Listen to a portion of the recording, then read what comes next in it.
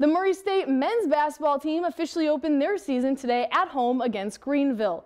Racers currently hold a 21 home court win streak, their last loss January 2019.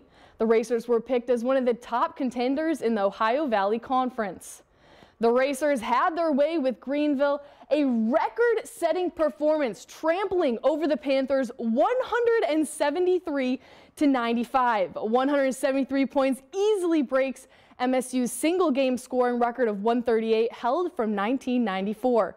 Now talk about a team win. Every single Racer scored tonight. 10 were in double figures. 117 points came off the bench. KJ Williams led with 22 points, and this makes the home court win 22. Up next, the Racers head to Middle Tennessee on Wednesday.